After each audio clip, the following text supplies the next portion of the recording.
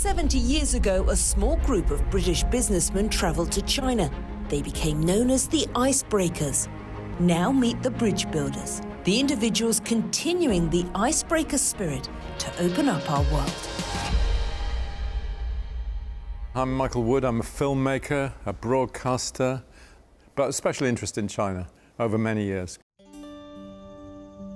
I was 16 and I went into the bookshop in Cross Street in Manchester, and there was a new Penguin classic of late Tang poetry. And what causes you to pick up a book like that, I don't know, but as I turned the pages, it was like a kind of world that I never even dreamed existed. It was so fantastic. Of course, the standout was Du Fu, late Tang poems, but other greats as well. Poetry, it seems to me, and again, I'm not an expert in these, is really, really important to the Chinese people. And it has been for this huge length of time. The Chinese talk about the poet historians, you know, Du Fu's a poet historian.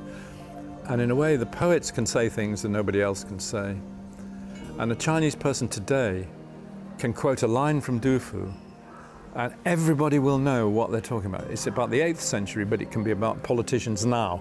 And everybody understands that it's ingrained in their psyches almost. History is the explanation of everything, really. But in China, the history is kind of uniquely powerful and influential on the Chinese present. You know, China is the oldest continuous state in the world. It's a civilization that goes back more than 4,000 years. So you have to know about the history because it's a big determiner, not only for the way the Chinese see the world, but even in terms of character, you know. My experience of the Chinese people is how fantastically sociable and fun they are. They're real fun and they're great to be with. And I felt quite a sense of loss when I first left China. And I've experienced that every time that I've been to China. And in fact, after this last phase, in which I suppose I've been about a dozen times, you know, people, including my kids, have said, "Oh, you must be really glad to see the last of China." And actually, no, I can't wait to go back. You know, I love Chinese civilization, if I can put it that way. Just the way they do things, the sense of humour, the food, the sociableness. I feel comfortable being in China.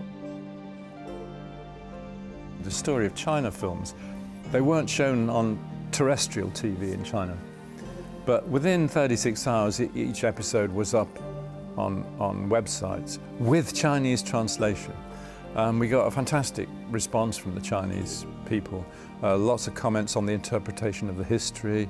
A lot of people saying, "Oh, I didn't know that, I didn't know that." A lot of people saying it makes me feel so proud of my culture, you know, how much I love my culture, you know, and feeling the tragedies as well as the triumphs of the culture. We even had President Xi talking about the films in a TV conference, you know, saying that we'd done a good job and that the Chinese filmmakers we need to learn to tell the story of China better. Quite a few people loved the way the Chinese people themselves were integrated into the films. I can remember somebody online saying, "You see, they're showing what we're really like, that we're fun." And I think at times like this, where there's a lot of demonization of China across the world, it's very important that we see each other's humanity and our the things we share.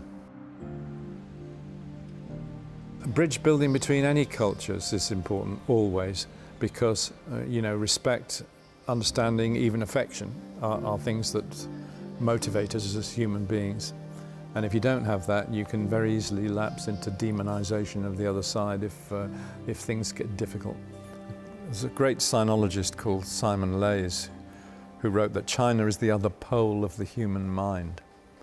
And unless you understand China, you, as a Westerner, apart from its own intrinsic value and richness and everything else, unless you understand China, you won't understand what are truly universal values in human society on Earth, or what are just Western idiosyncrasies. So, you know, I think that's an interesting thought. I mean, we just need to understand each other better.